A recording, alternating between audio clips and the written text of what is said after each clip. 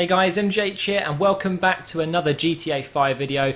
This time, instead of just mucking around, I'm actually going to do something kind of serious and give you guys a little tutorial on how I boosted my stats on this game. And that is the individual stats that you get on each character, including the special ability, stamina, shooting, strength, stealth, flying, driving and lung capacity. Look at me taking a little selfie here. Let's take a photo. There we go.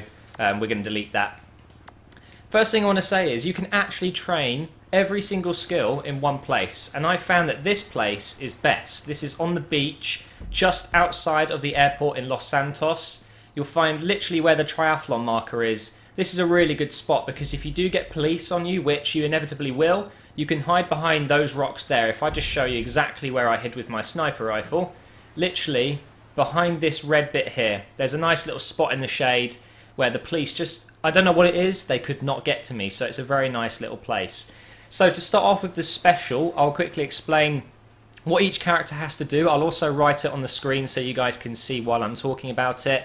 The special ability is when you click in L3 and R3, each character, including Trevor, obviously Michael and Franklin, who I'm playing as now, they will do different things. So for Trevor, he becomes insane. He takes much less damage, so he can run into gunfights and things like that. Michael is able to slow down time while shooting, and Franklin is able to slow down time while driving. So to increase Trevor's special skill, you have to do things that make him angry. I know it sounds weird, but failing missions, falling over, taking damage, being run over, headshots, and driving at high speeds, that is how you can get his special ability. Michael, he needs headshots, he needs stealth kills or knockouts. When his health is below 25%, he also gains a bit there. And again, driving at high speeds. So straight away there you can tell there's two things, one thing that everyone can do actually, including Franklin, that is driving at high speeds will get your special ability up. Franklin, all you need to do is basically drive around, get near misses, drift, go into the oncoming traffic, and drive above 90% of your vehicle's top speed. That really seems to boost it up. So that is how you get the special ability.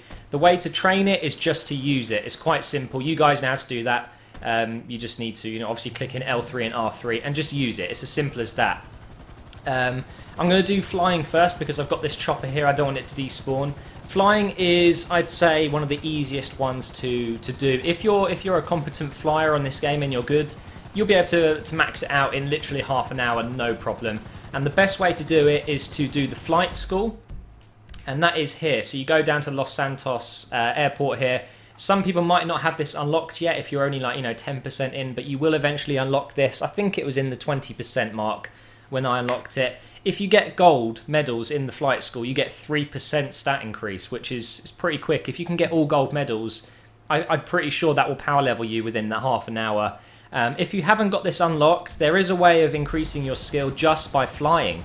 Every 10 minutes of flying in the air, so literally just hovering like this, or turning, or actually flying around the map, what I'd advise is you use your time wisely, fly around the map and discover every single area like I have. It does make it a lot easier to find things. I've literally flown around the whole thing in one of my jets. It's good fun as well if you want to have a look at the map. But every 10 minutes of flying, you will gain 1%. So it's much slower than using the flight school, but you can see there, you've got to fill all 5 bars in flying there, and only 1% every 10 minutes. So it's definitely not the best way to do it. If you can do flight school, go ahead and do that. So the main one that you really want to get up fast, I'd recommend, is shooting. But we're going to move over to stamina now. So how to increase your stamina. It's probably the most simple in terms of being common knowledge, really. It's common sense, actually. Just running, swimming, cycling, everything that you do here when it involves being athletic will give you stamina.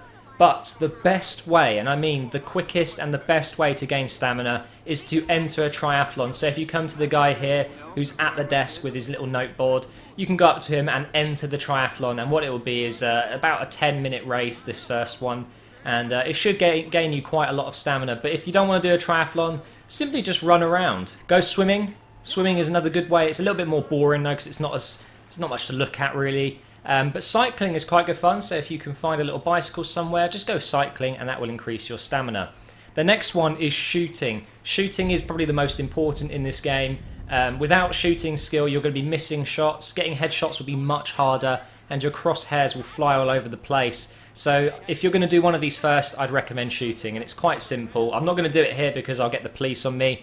All you need to do is get headshots and hit enemies. So don't miss your shots. Literally aim at enemies, bang, bang, bang, and you will get some skill.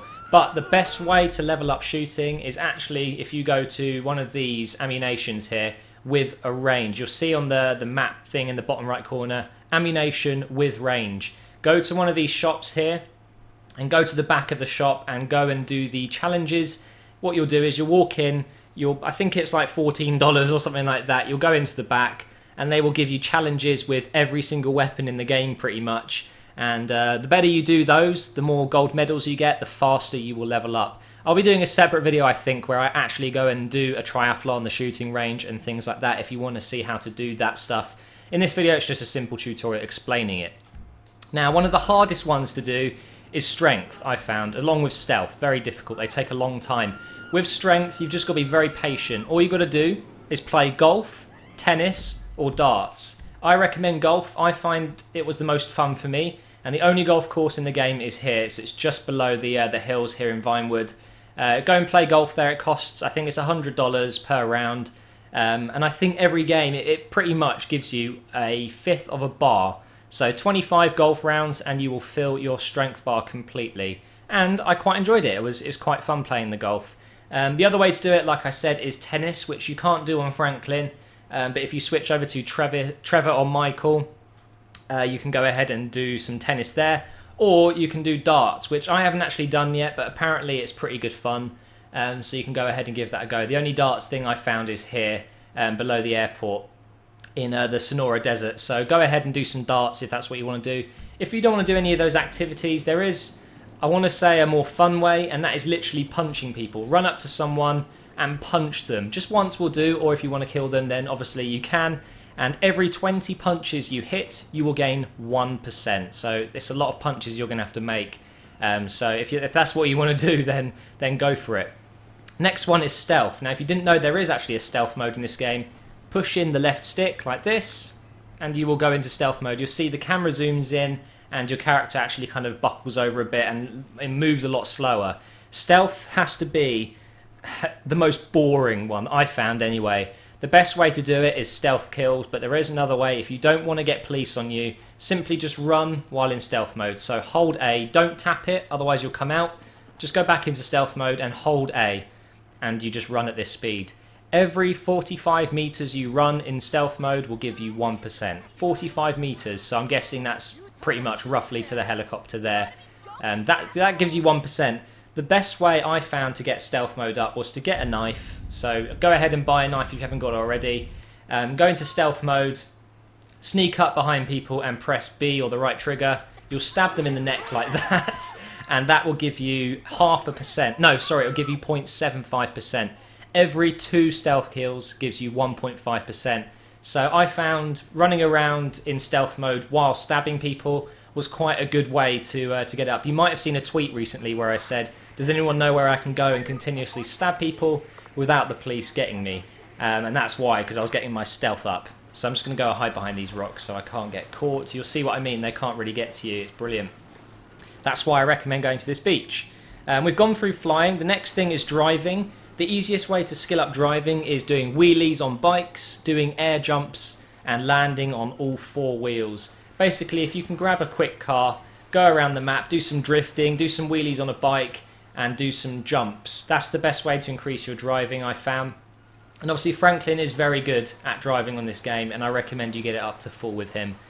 Now, the last one, guys, and it's quite handy, I'm in water right now, that is lung capacity. All you want to do, this is why I came to this beach, is go out into the sea here, into the ocean. Notice how the police haven't been able to get to me, by the way. How good is that?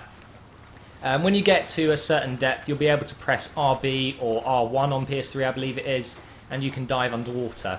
Now, it's very boring, this. Lung capacity, the only way to increase is to use lung capacity. Basically, you need to spend a lot of time underwater, guys. 1% every minute. Oh, I'm dying. I shouldn't let myself die, should I? That was close. every minute you spend underwater, you will gain 1%. So it's a very slow one, but what I did is I just did it while I was watching TV. Just have the controller in your hand, press RB, let him float for a bit, and then when you hear him going, you know it's time to pull him back up like that. Take one breath and go back down again. And if you do this for about half an hour to an hour, my guess is you'll probably get full lung capacity. I know all of this probably doesn't sound very fun, but I do recommend it, guys, because now, even though I'm only about 45% in the game, Franklin, for me, has everything maxed out. He is absolutely incredible. He's very easy to do missions with because he's so good. So I recommend you take these tips into your game. Hopefully you will gain your skills faster than you would have without this video. And if you have enjoyed it, please do leave a like. I would really appreciate it. And let me know in the comments, would you like me to do some activities and show you some tips there? If so, then like I said, leave a comment. But thank you for watching, guys, and I'll see you in the next GTA video soon.